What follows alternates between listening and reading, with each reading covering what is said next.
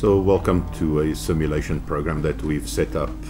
What we're going to do is use the Modbus Master, which is the Simex CMC-99, and together with that we have 4 sensors, 4 banner M12FTH3Q temperature and relative humidity sensors working as slave devices. The Modbus Poll Slave software, which you see on the left, is the simulation package. We'll use this to simulate the sensors. In the middle we have the Simex CMC-99, and the layout slightly different to the original package that I've edited for simplicity's sake. And we have a calculator that we're going to use for calculating the values. So relative humidity, if we read the holding registers, which is on holding register 0, it will be a value of 0 to 10,000. And the temperature sensors, direct reading from the holding register, will be from minus 32768 to a positive value of 32767. That's the full range. And temperature we divide by 20 to establish the correct temperature in degrees Celsius. So on the left hand side, as you can see, we've got zeros here, but we are not connected. Therefore we've got error values displayed on each of the sensors, so humidity 3 and 4 there, and if we go back again you'll see 1 and 2. There we go, there's 1 and there's 2, and then obviously we've just got the set points that were there already anyway. I didn't edit that part of the software, it's just a layout slightly different. So the first thing we need to do is set up the communication port. So we'll go to the Modbus Slave package, we'll click on connection and we'll click connect. Because I've got the banner Modbus interfaced to the USB port, we need to confirm the USB port, which is on port 5. That's all good. The baud rate, we're going to confirm this with the Simex. So if we go into device configurations, we scroll down to Modbus, we'll check that the baud rate is 19,200, same as what we have here. 8 data bits, there we go, no parity, and 1 stop bit, which is all correct. Let's make sure that the mode is RTU. And then the flow control is only for RS-232, so we're not really using this, and Modbus TCP, we don't use that either. So we can connect now. Just going back to the main display, so in theory we should have zeros. These zeros should be transferred onto sensor 1. So if we go to setup and we define the slave address 1, which is the first sensor, and we're reading holding registers. So over here I'll actually just change that to 3, because I have no need to run more than 3 holding registers. We actually need 0 and 1 really.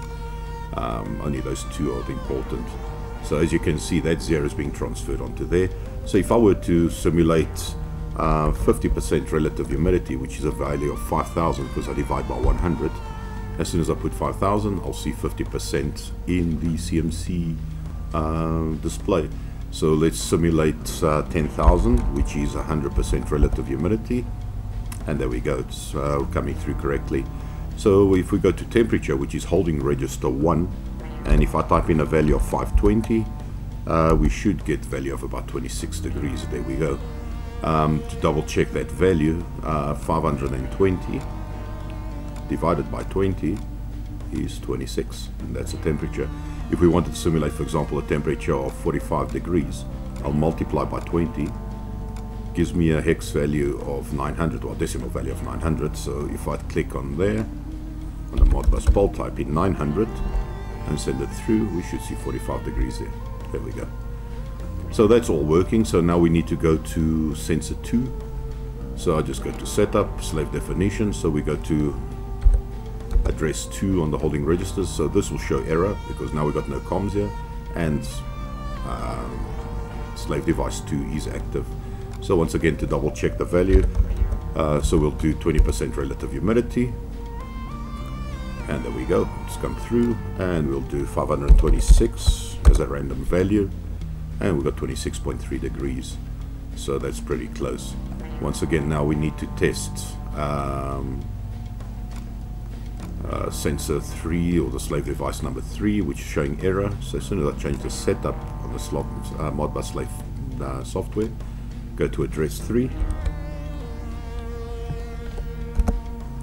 and there we go, the values have been transferred here. So once again we'll simulate 40% relative humidity, value of 4000, and there we can give it 555 on temperature, and it's 27.8 degrees. So that is all coming through and it's correct.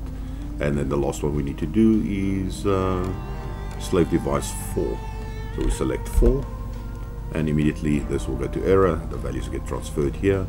Once again, I'll simulate, so just to verify that I'm getting my relative humidity coming through, 80%, and we'll give it a value of 500, and the value should be transferred here, 25 degrees. So it will appear that it's all working correctly. Just to go back to groups, and if you want to see the more familiar layout, there's humidity 4 is 80%, so if I want to change that to 25% relative humidity, it's there, and we can go to group 2, and there's 25 degrees, and we'll change that to 600, and that's 30. And to do a last test, back to slave 1, and it should come up there. There we go, 30 and 25% relative humidity, 100%, sorry, 1%. There we go. So it's all working. I hope this helps you, and we can sort it out. Thank you.